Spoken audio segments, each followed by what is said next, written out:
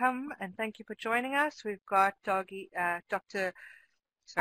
Maggy, Beukes-Amiss from Namibia, and her colleague joining us today, Mr. Joubert, and they are both working at the Center for Open Distance and eLearning, CODeL, at the University of Namibia. So Maggy's got a lot of experience in ICT-related subjects and library and information science. She's got a really interesting background, serving as head of department and director, and I know she's been a chairperson of eLearning Africa and an ICT steering committee of the Ministry of Education in Namibia. Really, really fascinating bio. And Andre has years of work experience in advertising and multimedia workflows. He's currently the coordinator of digital media at CODeL. And Andre and his team are tasked with the campus-wide rollout of Panopto, which is a lecture capture software which allows lecturers to record content for their courses anywhere at any time. I'm going to share the link for folks who might want to read their full bios, but I won't keep you waiting any longer. Over to you, Maggy. Oh, thank you very much. Shall we say good afternoon? Because with us it's noon, but of course in other areas it's lunch hour already, and even in other areas 2 p.m. and so on. So perhaps we should say good afternoon, colleagues. Let me also allow Andre to say his greetings, and then we can actually proceed. But thank you very much for the opportunity to present to the Image colleagues today. Hi everyone, I hope you can hear me. Thanks so much for having us, and we're looking forward to actually getting through this presentation with you all. Yeah, that's me. Let's go, Maggie. Okay, on that note, I think, colleagues, we are more than ready to share the contents and the discussion around our presentation with you today.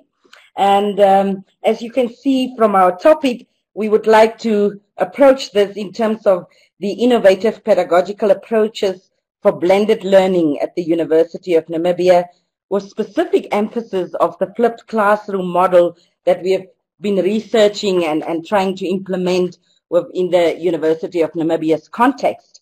So as you can see on our background slide, in terms of outlining the presentation, we are going to attempt in this presentation, hopefully not to bore you down, but to keep you interested in terms of our discussion, where we are going to focus a bit in terms of the background to blended learning at UNAM, the conceptualizing of blended learning at UNAM, twofold in terms of ICT integration in teaching and learning, but also defining the blend and why we opted for blended learning at the University of Namibia. And then most importantly, in terms of the flipped classroom, which is what the crux of the presentation will be about, and also the benefits of the flipped classroom for our full-time students as well as our distance mode students at the University of Namibia. Then Andre will share with you the practical side of this in terms of our implementation strategy, what we have tried and tested so far, whether it's working or not. We will then share with you some of the opportunities and challenges in our opinion, and some future strategies for our flipped classroom to continue to work within the University of Namibia's context, and then just some concluding remarks. So we hope this will bring something across to you that will be valuable in terms of our discussion here today. So in terms of our introduction for this presentation, as we already alluded to through the outline, is that the strategic implementation of e-learning at the University of Namibia is recent in our opinion. Reason being that the Center for E-Learning and Interactive Multimedia, which was referred to as CELM, is very recent because it was only established in 2015.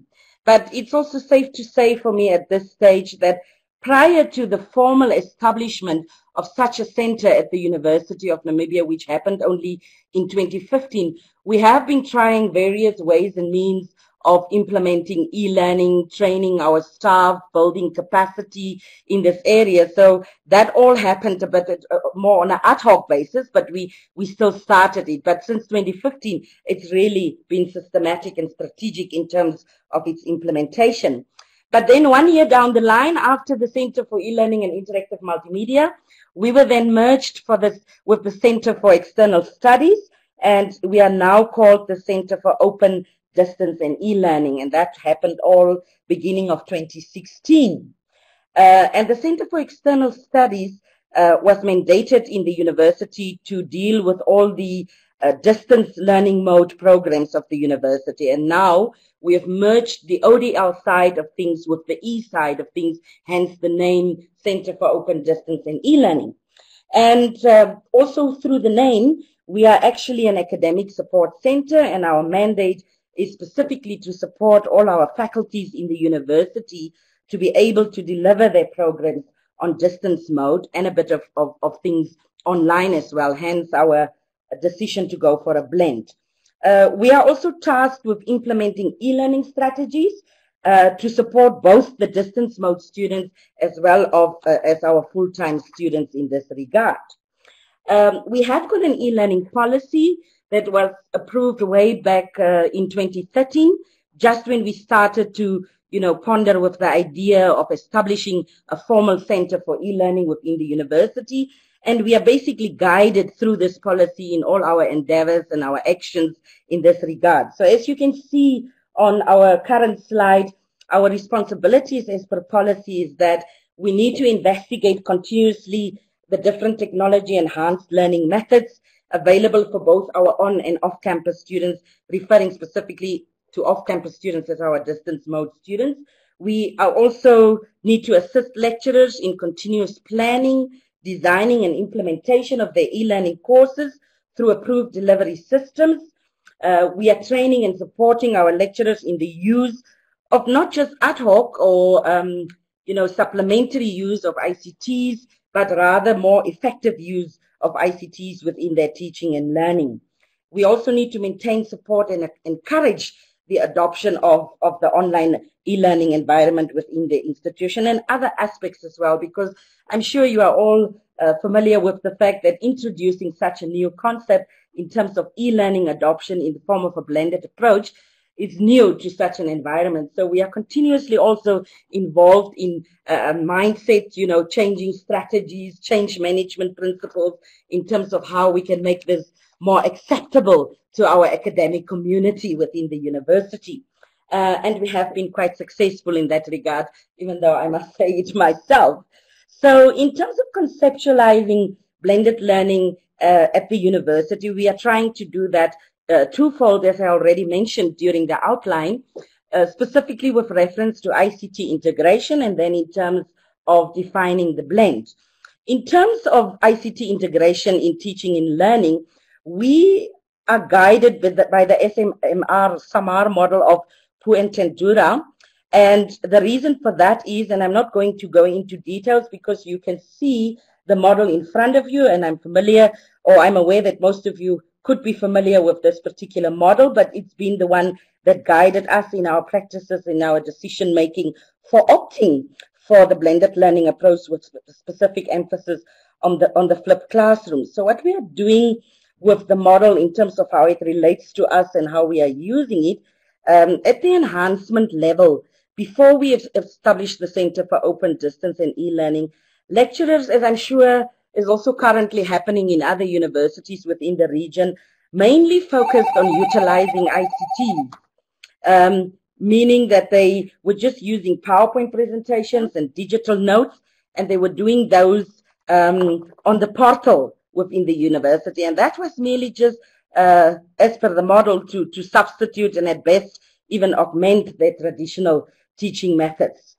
But what we are doing at the moment, because this is more important to us in terms of the transformation level of the model, is that CODeL is now trying to support our lecturers to integrate ICTs in order to transform in a more meaningful way their practices. In other words, to modify and redefine their teaching rather than just in the previous way where they just used ICTs and integrated it as a simple substitute for their old methods.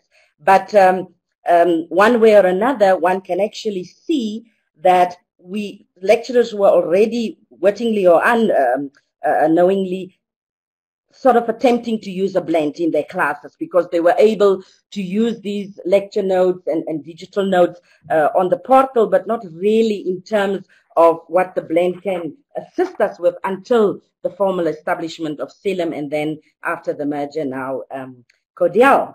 So continuing again in terms of how we conceptualizing this blend within the University of Namibia, we are defining the blend in that we are governed by the definition, as you can see, by trying to benefit from both the face-to-face as well as the online learning aspects in terms of how we are looking at the blend. As you can see from the definition that we are using in the slides, it is in terms of the teaching and learning environments where there is an effective, and this is the important and crux of the matter for us, the opportunity to integrate different modes of delivery in terms of modes of teaching and styles of learning as a result of adopting a strategy and systematic approach to the use of technology combined with both features of face-to-face interaction. So that's basically it for us, and that's why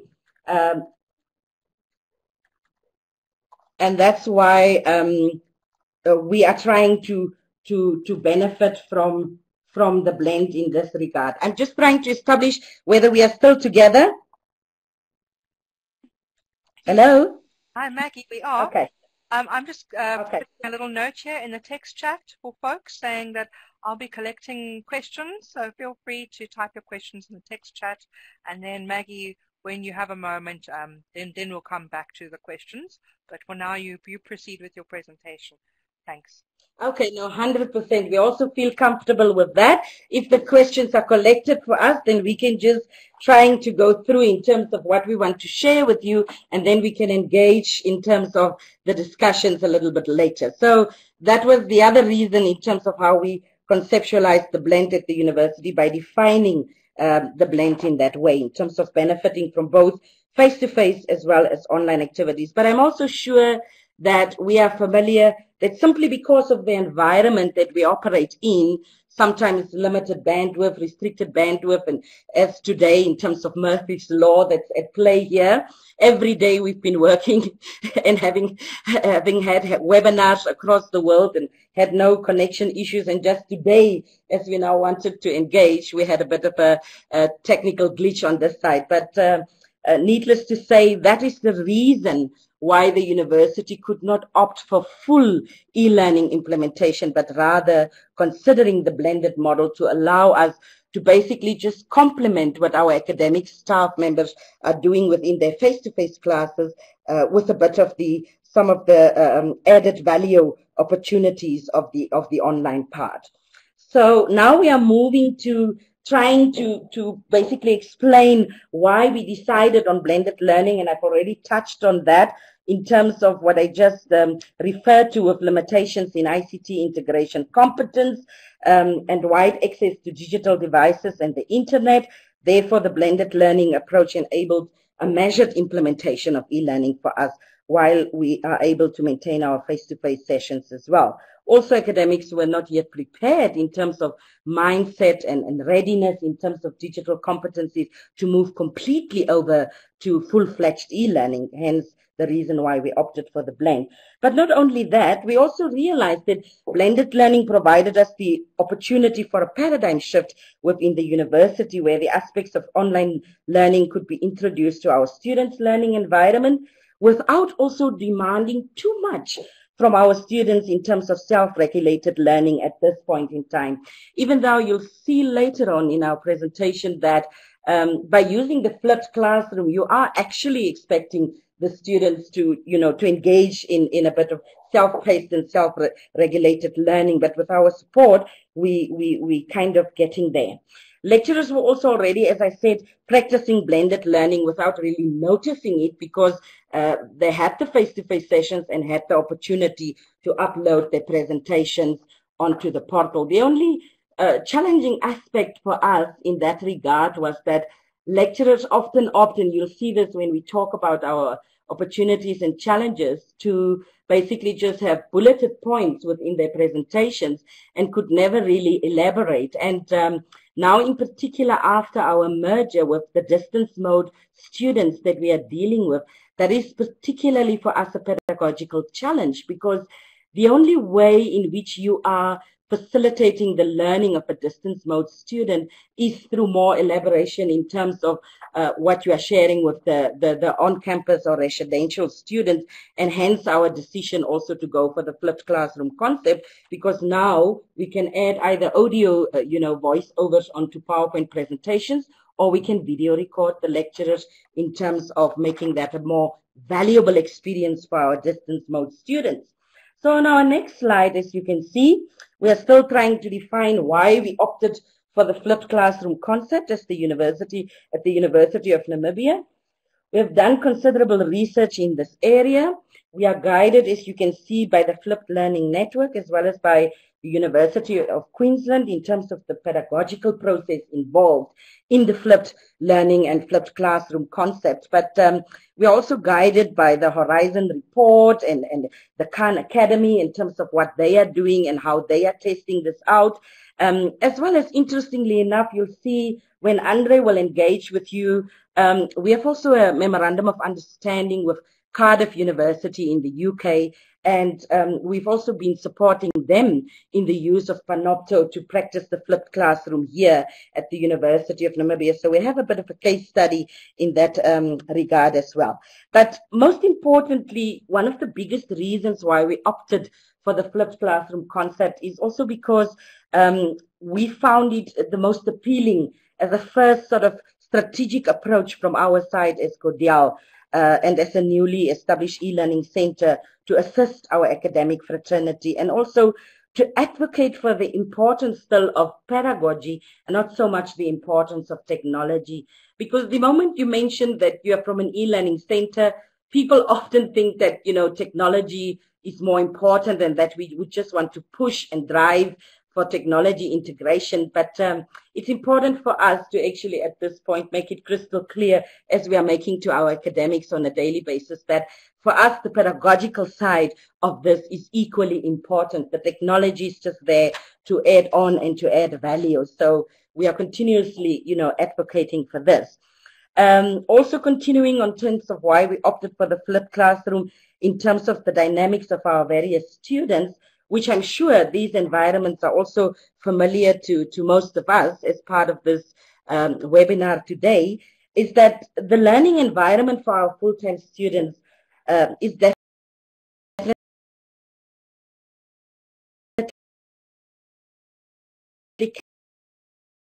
characterized by large class sizes at the moment, where the predominant method of instruction, as we said before, is lecture presentations. Lecturers will then spend hours on end reading through these presentations during their lectures. And for us, the biggest challenge here is that we are not really moving in terms of the hierarchy of Bloom's taxonomy, because we are not yet triggering, deeper learning opportunities with our students. And then again, the lecturers are using the same notes and then they share them with the students on the portal. So as a result, the students will lose interest in attending classes at the same time because the PowerPoints are accessible to them. So we needed to think about this in terms of what opportunity can we get from these challenges within our current environment. Also with specific reference to the rationale for our distance students is that for the distance environment, our learning is characterized by limited, and that is very limited, face-to-face contact between students and lecturers. Our distance students only meet their lecturers twice a year over a 1-week period, and that's only during vacation school sessions. And many a times, because distance mode students by nature are working, parents and so on, it's also difficult for them to then take time out from their, employment and come for these vacation schools. So we need to continuously assess and evaluate and research and see and strategize in terms of what can work best for our distance mode students. Also, for the distance mode students, the main learning resources has been so far only the traditional print-based study guides and lecture notes that will then be availed on the learning portal, but with little to no explanation for their understanding. So hence our reason for looking into alternative strategies like the flipped classroom to assist them better. These notes that we are also talking about are normally designed for the residential students in mind. So our distance students are always, not getting the full package in terms, and as I said before, it makes this very pedagogically challenging for our distance mode students, because a PowerPoint with only bullet points and no explanatory notes or details,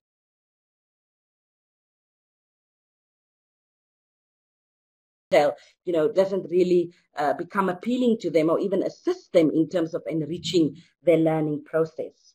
So we are moving to some of the benefits that we have observed over the time frame in terms of practicing and implementing our flipped classroom concept. In that, access to the videos before the class time seems to be allowing for efficient use of your class time, because as the flipped classroom allows you to record these lectures and then upload them to the learning management system, students have access to these prior to the class time. And our idea is encouraging the lecturers to then use the class time for more engagement and interactivity in terms of quizzes and case studies, in terms of, as I said, triggering deeper learning than just the superficial level at which we operated before.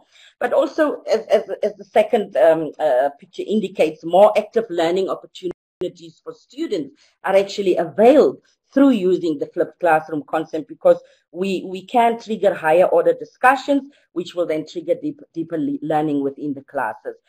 There's also increased one-on-one interaction between the students and the lecturers, because now that the students have the notes beforehand and the video clips, they can go through all this, they can then interact with the lecturers on the learning management system as well in this regard. It also enhances the students' responsibility for learning. Gone are the days that the students can just blame, lecturers or, the huge class sizes and things like that. We are also encouraging and continuously advocating that our students should take responsibility for their own learning. And we were thinking, what better way of using the flipped classroom to assist our students with this, because they now really need to get into the mindset of self-regulated learning. And most importantly for us is that the flipped classroom concept, as we've tested and tried it so far, definitely caters for multiple learning styles of our students. And that is a big plus for us as well. But in terms of the expected benefits for our distance students, the flipped classroom concept allows us to add on to these predominantly, old-fashioned study guides that we still send via snail mail to our students, in that we can now also add value for our students in this regard by having the videos on the learning management system for our distance mode students as well. One of the other initiatives that we have gone for start of this semester was that we have made a shift in terms of the traditional way of assignment submission of our distance mode students. They used to drop it in a box, hard copy format, and from last semester we have gone completely online in terms of having online assignment submissions through our learning management system, and then they have access to all these resources in terms of audio files or video files that they can access in the form of podcasts or vodcasts as well. And then we also realized that the benefits to our distance students is that it creates a student virtual access to the lecturer who they hardly meet, because as I said before, they have got this opportunity only twice a year, and sometimes it's so difficult for them to come to the vacation school. So now with this, they're at least able to also interact with their lecturers virtually, and we make use of video conferencing software as a third-party service in Moodle, where the lecturers can then also connect instantaneously with their students, irrespective of the place and where they are from. It also, in our opinion, reenacts that classroom feel for our distance students for learning by breaking this distance barrier, because they feel kind of more in touch with their lecturers. It also helps us in terms of using this flipped classroom, that where students are struggling with challenging topics in various disciplines and subject matters, we encourage such lecturers to then come, and they are then recorded, and we upload these explanations in terms of additional tutorial support to our distance mode students. And it would appear that students are really, benefiting from this. There's also sufficient research in terms of the flipped classroom that indicates that, performance can improve through this method. And we are very excited, and we are really waiting towards the end of this year to carry out a survey. We've started with a small case study, as you'll see later on when Andre will present in this regard already, but we would like to do a full-scale survey in terms of also establishing from our distance mode students and see whether there is, any sort of indication in that regard that it does improve performance.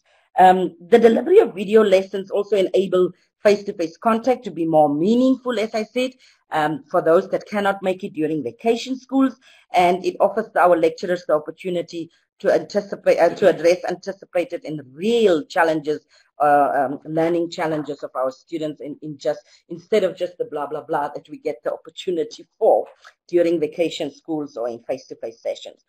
So now we would just like to move over in terms of some of those opportunities and challenges that we think we experience in terms of this blended approach through the flipped classroom. In terms of the opportunities for blended learning at UNAM, we noticed that students are bored by long lectures of PowerPoint presentations, thus receptive to new innovations. Oh, I think I just skipped a bit ahead in terms of opportunities and challenges, and I didn't allow my partner to come in with his practical part, but I'll quickly give Andre a chance to just sort of elaborate in terms of his part of the presentation, where he needs to come in with our implementation experience, and then we'll move on again with the rest of the presentation. So Andre, over to you, and apologies for that glitch. Not a problem, not a problem. Can everyone hear me? Okay, I think everyone can hear me. All right, great. So the way we went about approaching the lectures was basically by going to the faculty heads or deans and asking them to submit people's names, or at least 3 lecturers' names that would be willing to do the recordings for us. So from each faculty, we basically approached 3 people. They then became part of our greater group known as the is it term again, Maggy? Pilot group? Pilot group, yes. So we use them as our pilot group. We would then set up scheduled recording times for these individuals, and they would then obviously according to their schedules make bookings for the recordings to be taking place. Most of the presentations that we recorded were done the normal style. By normal style, I would say a stationary camera that we set up inside the studio so that the lecturer could present on a board, and most of them were delivered through projector and PowerPoint presentation at that point in time. As an addition, we also added the flip chart in case a lecturer wanted to write, especially when it comes to algebra, physics, any equations that needed to be written down. The lecturer could then write down, and then we would use a 2-camera setup where one would capture what's being written on the board, and then the other one would capture the presenter being presented or presenting at that point in time. To access these recordings, we obviously gave the students their own login on the LMS system. It's the learning management system. We use Moodle, and once they've logged in, they can see all the courses that they are basically registered in for the semester. And when they enter that section, they can actually go into the video section and see all the videos that are available to them. So that's basically how students then accessed the information that was available. We also try to keep the lecturers in or make them aware of the fact that lectures sometimes go longer than 45 minutes. And keeping students attached to a screen for 45 minutes could sometimes be a difficult task. So we basically assisted them in creating shorter versions of their lectures and just giving through specific information that was needed. All right, I'm going to take you to the next slide, which is the flipped classroom lecture recordings in pictures. Basically, what this is just a couple of images of the recordings that were made. You can see the two examples that we have there is the presentation taking place, the top picture, and then the bottom picture is the person using, or the lecturer using the flip chart to actually explain history to his students. The picture on the right, the far right, is basically our LMS system, and you can see if you look closely that this person is logged in and he's taking part in the world history course.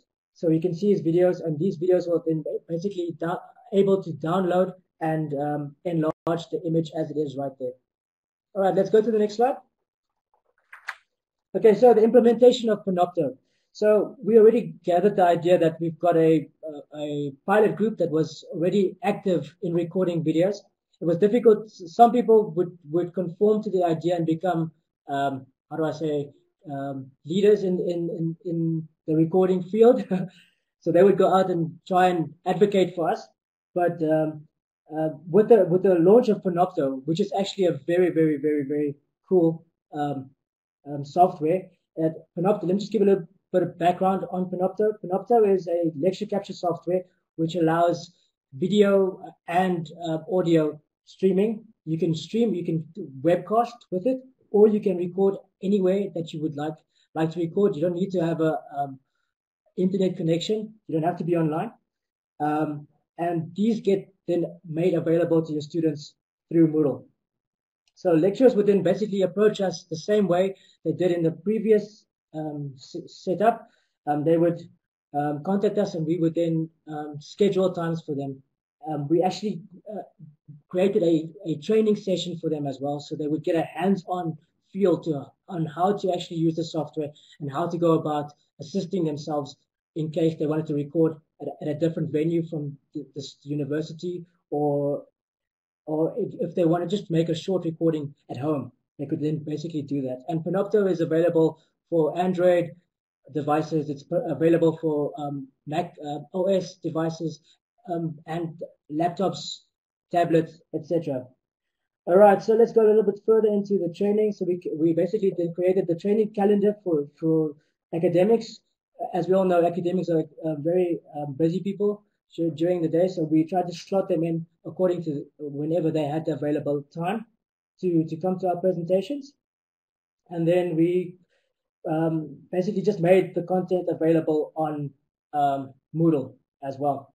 So I think that's okay. Yeah. So in the training, we made them create a little video. They basically then went in and edited it themselves, and they shared it with peers as well. And Moodle is very, very, Puentedura is very, very good in the sense that you can share content with your colleagues, and they can give inputs to where you could have maybe changed something, or where you could have maybe added some more information. You can also add video inside Moodle, Puentedura as well in a recording. Okay, so the next slide, I would like to show you some of the pictures that these are just pictures of training that took place. Up to today, we've recorded 360 videos for lecturers, or lecturers that actually recorded themselves 360 videos. And at the far image on the right is with lecturers being trained, and we've trained about 111. I'm not sure if this is the accurate number or the correct number, because I'm pretty sure we've done maybe 125 to this point in time. Yes, so we are. What is on your case study? Let's go to the last slide that I will be presenting. A slide that says flipped classroom Puentedura. And this is basically just a case study that was done by. Do you want Can everyone see the case study that was done by the University of CODeL?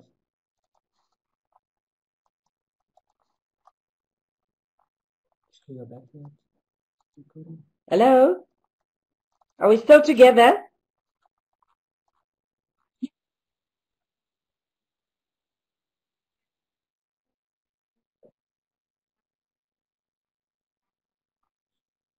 All right. So the next slide after that is basically the case study of the use of Panopto in teaching. So this was a case study that was basically done by the University of CODeL. They did some background. Well, at the School of Pharmacy, they are using Panopto greatly in the recording. I see that when we're going through the presentation, you don't actually see this slide. Don't know how this happened, but okay. Nevertheless, I'm just going to give you some of the details that was inside the case study that was done by, I think it's Professor Judy Hall, or Dr. Judy Hall. Yes. So the results were, it was very. The results were, it was very beneficial for the participants prior to exams, which meant that they actually could do proper revision. The nice thing about having video content available is students could always go back and revisit a particular lecture that took place. So now they have the opportunity to actually do that. And then they also they learn at their own pace. So basically what that means is they can just sit back, not sit back, but when they are learning according to the speed and capabilities that they might have. They also did a little test on the difficulty that people may have experienced with the software or accessing the lectures. And the feedback that they got was that 78% of people said no, they did not have any technical issues or they did not have any problems accessing the videos. And then 22% said yes. But I think that's very minimal in consideration. So I'm going to hand over back to Maggie. Thank you very much for this opportunity. And Maggie. Yeah. No, thank you, Andre, for sharing our actual implementation experience at the University of Namibia in terms of the flipped classroom concept.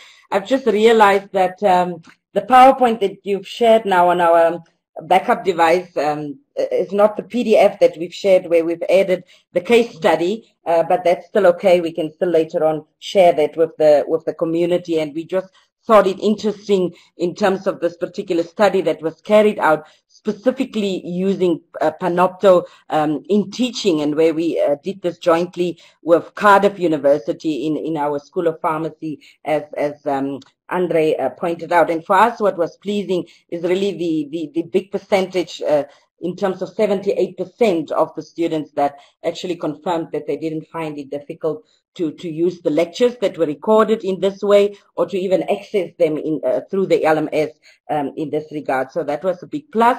And as I said, this was just a small study on one of our student groups, but we would like to carry out a more substantive one towards the end of this year. So it takes us now to the opportunities and challenges that we wanted to share with you as well. And in terms of the opportunities, I'm sure we are all familiar that students are definitely very receptive to new innovations, and therefore they were taking on to this idea of us naturally. Even though our focus was more on capacitating our academics, we also had to focus on our students in terms of their skill set, and they were really very receptive to this as a new innovation within the University of Namibia. But not only just that, it's also because video just naturally has this sort of entertainment appeal, making it easier to engage our students, and they seem to be taking on quite naturally to this as well. Our students mostly have access to laptops or tablets or mobile phones in the form of specifically smartphones. In terms of the opportunity, why we decided to go for this strategy. Wireless is available freely across all our 12 campuses in the University of Namibia, but not only that, students are also provided with a 3G or 4G dongle, because they pay a technology fee as part of their registration fee, and then the university would then avail these 3G or 4G dongles to them. So this also assisted us in moving in this direction, knowing that students, were not challenged in terms of their internet access to be able to access the content once it has been recorded using Panopto. And also because the university's goal, as it is for any university, is to improve the quality of our learning. So the flipped classroom, we found, naturally contributes to assist us in improving the quality of learning. But then it's also important for us to have a balanced view in terms of our approach and our activities.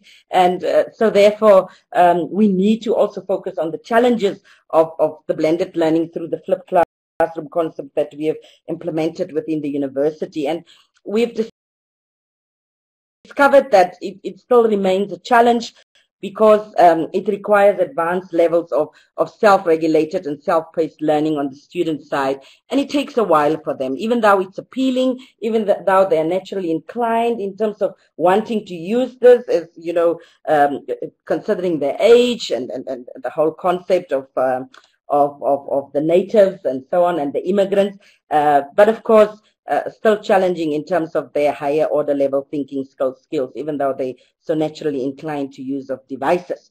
And another challenge is that flipped learning also assumes that our students' home environments are conducive to learning, but that is not always the case. And therefore, we also need to keep an open mind as CODeL in how we can cater for our students with you know, problematic environments where they cannot really focus on their learning, and within the center we then avail such spaces to our students.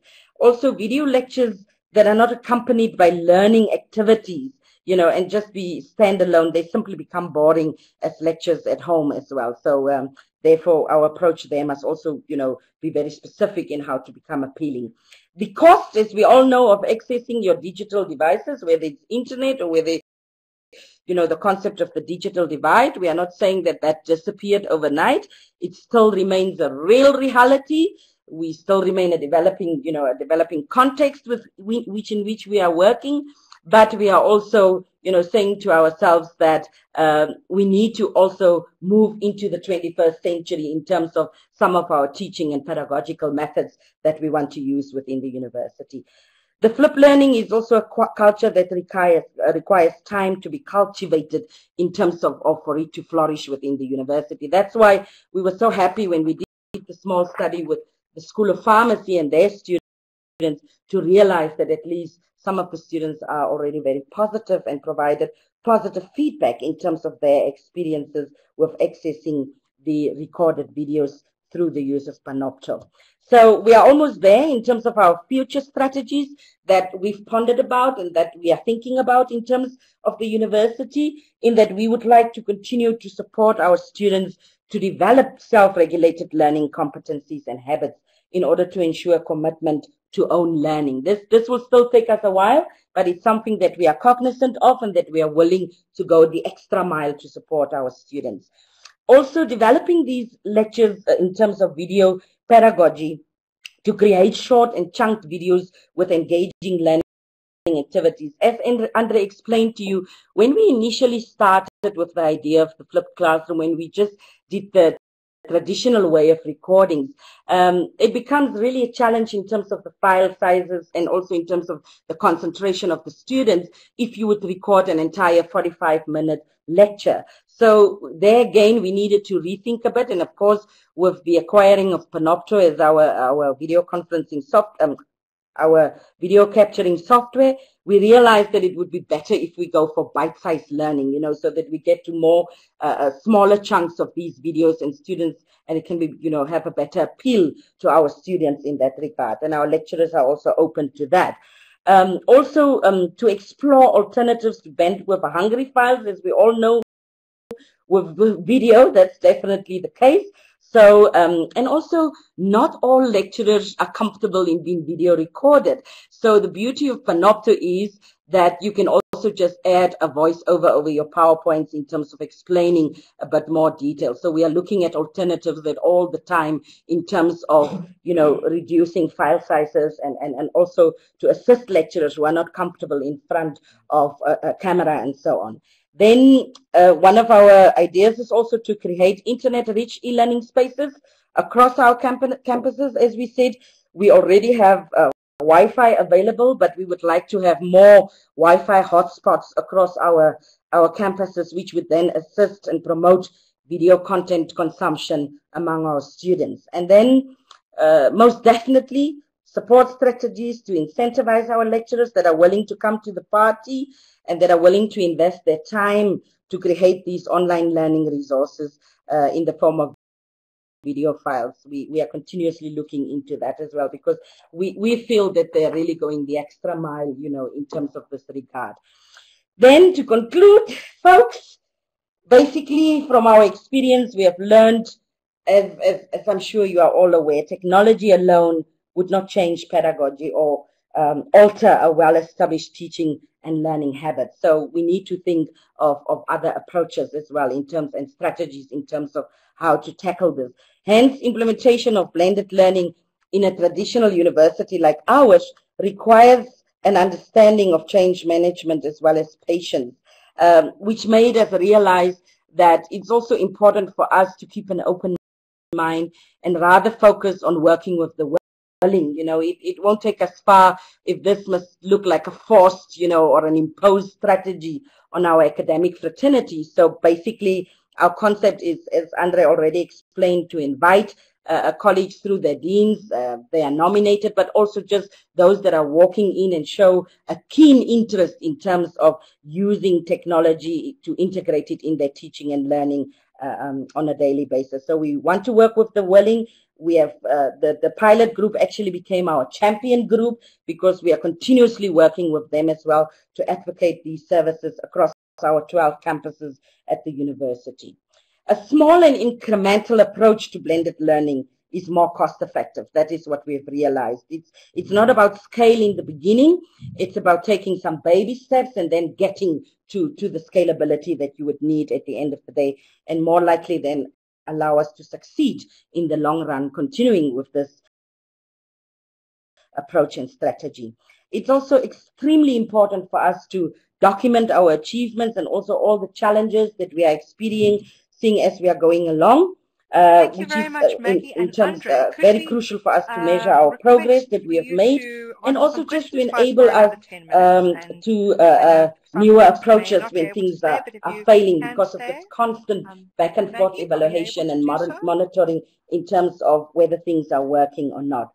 Colleagues, I believe that was a mouthful. We've literally almost used the whole hour for the actual delivery of the presentation, and we would at least still, entertain some questions in this regard. But once again, thank you very much for the opportunity to share this with you, and we hope there'll be more such opportunities in future. Thank you. Students have Wi-Fi and all of that.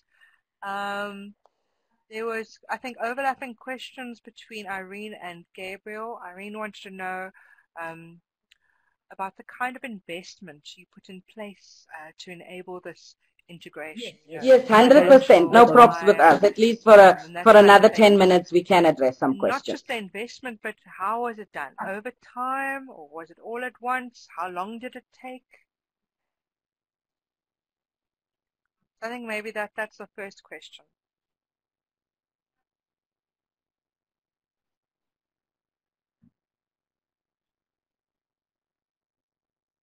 Mm-hmm. Yeah.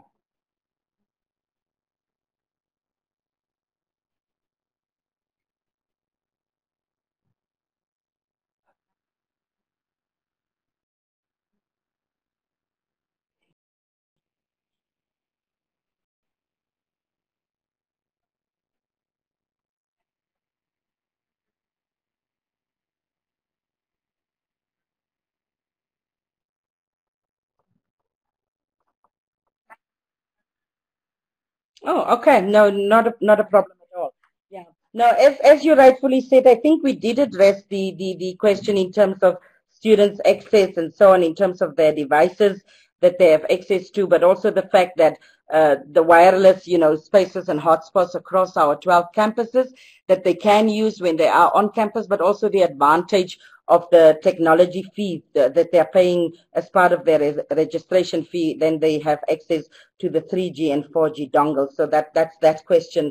As you said, we've addressed that already. But in terms of the investments we've put in place so far to achieve this over time and how long it took us, as as I explained, we've all of this is fairly new for us. We basically started in 2015 with all of this. Even the recording prior to traditional recording, prior to moving to a more professional software like Panopto, assisting us in video capturing, which also renders flexibility that lecturers can record themselves either online, and then when they reach an internet-enabled environment, it automatically loads it onto the system. But they can do all of this online from the comfort of their homes while cooking and so on. So these are the advantages and the benefits. But in terms of the investments on our side, of course, it takes time. As I said, it's now basically a year and a half that we are practicing this. We have a full-fledged digital media team. And I must say, on their side, they are, putting a lot of effort in terms of going out. They're not just recording formal lectures per se, but they're also recording other events within the university as well. And so they are putting a lot of time and effort in that regard. We actually advocate for more open source, software within the university. And therefore, in terms of Moodle and all the third-party softwares that we are integrating there, you'll find we are using Mahara as an open source software for e-portfolios and so on. We are using Big Blue Button as our video conferencing and several others. So we more sort of advocating for that. But in the case of Panopto, we really researched the value of going for a proprietary software like Panopto. And it does cost us an arm and a leg, but the advantage of, this investment is that because of the partnership with Cardiff University and the fact that they have used Panopto in their environment before, they assisted us in terms of negotiating for a considerable reduced amount in paying for the software. That's not Panopto itself as a proprietary software. And actually, in the end, first they negotiated for a fairly reduced amount, and once they managed the reduced amount, they also went 50-50 with us in actually paying the actual fee for Panopto. But because we are constantly thinking of how we will sustain this, when finances are dwindling within our academic environments, we have discussed the idea within our e-learning part of the center that we should approach our other universities, within the country as well, and maybe through a consortia type of a formation, afford this, because the opportunity of number of videos and time for recordings in terms of Panopto is tremendous, and we feel as the university alone, I think in the recording time, our license allots for 75,000 hours of 75,000 hours of recording time, and we thought we could easily share this with our other universities within the country. So yeah, a lot of time, a lot of effort, in particular the use of Panopto. There's money, involved. It is a proprietary software, but as I said, we have had these negotiations, and we went first for a reduced price in terms of cost, and then for a 50-50 in terms of paying the actual license. And we are now, proactively thinking of how we can sustain this going forward. I hope, Irene, that in terms of the investment there, I've managed to address it. And the second one, yes, the first one was how did you go about buy-in for blended learning for lecturer, college, and students? And the second question was, how did you ensure that the staff had a common understanding of blended learning at your university? Yes.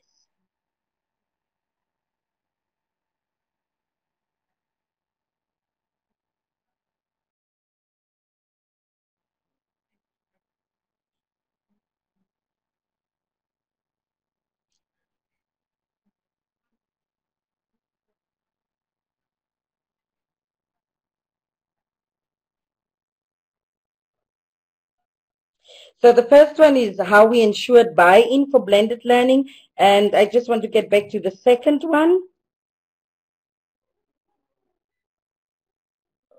You were saying?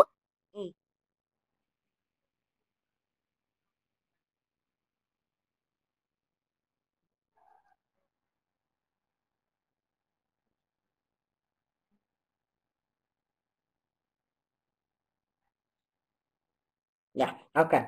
Well noted. So let me go straight into that in terms of how did we ensure blend in across, all the areas.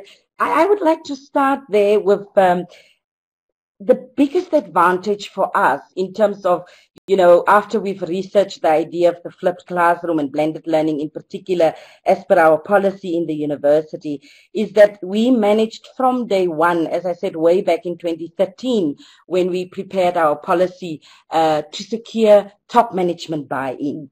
By just, continuously advocating for the need for the university, because in my experience in e-learning, I've been involved in so many capacity building and, conference attendance and sharing of the ideas, but it always remained at that ad hoc level. And we realized unless the university will grant us the opportunity of establishing, a dedicated center where we have sort of the right team and expertise and skill sets to then go out, and advocate for this among our lecturers and get that buy-in as well, we will go nowhere.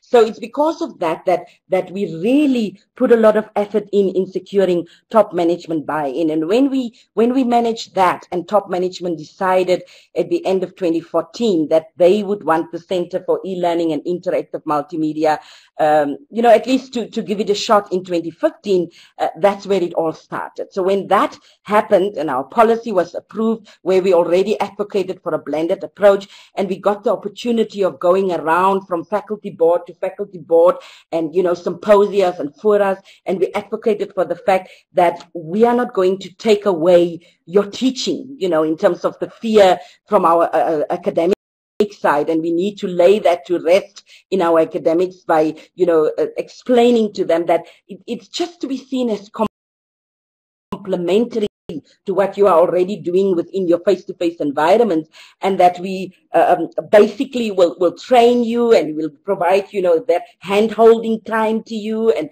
will the conducive environment through the fact that there's a dedicated center where they can come to, and we can train them and we can assist them even on a one-on-one basis. So all of that, I would think, in my opinion, helped us to secure that buy-in for blended learning, and also in terms of the common understanding. I mean, it's never easy whenever you introduce a new innovation. It's always, tackled with fear and panic and all of that. And it was very important for us to make sure, that we are here to assist, and don't worry about the technical side. Technology should be the least of your fears. That's why we are here. But you should be focusing still on the pedagogy of what you want to deliver in your teaching and learning practices. So we advocated for that. It was never easy. The mere fact that we opted for a pilot group who then became our champions, that also worked a lot. And even in our policy, I think there was a link before when you shared this with all of us, you would see that we have advocated from the beginning that we'll keep an open mind for working with the willing, and those early adopters, so that it won't seem like an imposed or a forced, sort of approach. And it's through those champions that then further advocated for this within their respective faculties that we managed to get to this understanding and acceptance of trying it out within the university. And I also hope that that I've answered that. If not, I'm more than willing to touch on more in that regard.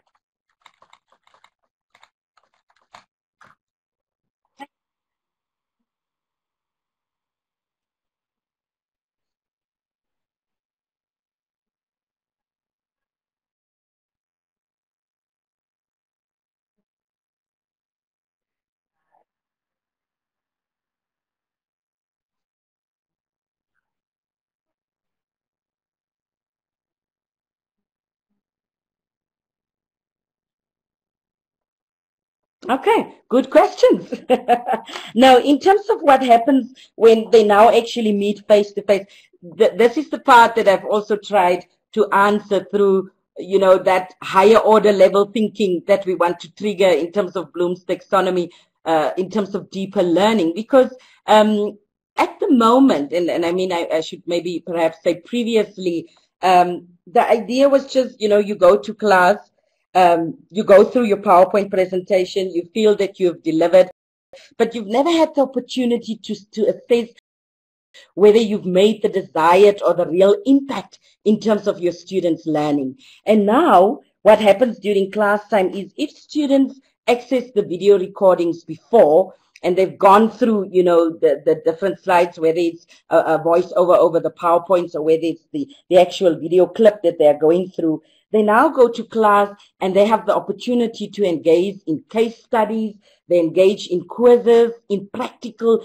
and active discussions, which now really we are hopeful when we will carry out the substantive survey towards the end of the year, we can also start to claim for better performance in that regard. But they're basically now using the class time for more interaction and more deeper learning aspects instead of just, you know, going to class and listening to the PowerPoint, which we will just, you know, run through without sometimes even better explanation and detail to those bullet points that we are using in that. In terms of your question about the fees, no, there is no difference in fees for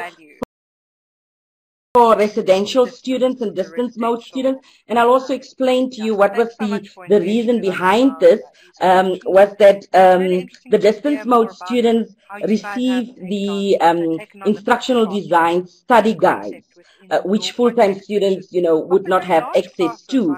And therefore the university decided that the fees will remain the same for the residential students as well as the distance mode students, but then the added value to the distance student is that they'll then get the fully instructional designed study guide, which we are also now trying to move digital and want to move slightly away from just the print-based study guides. But the fees remain the same.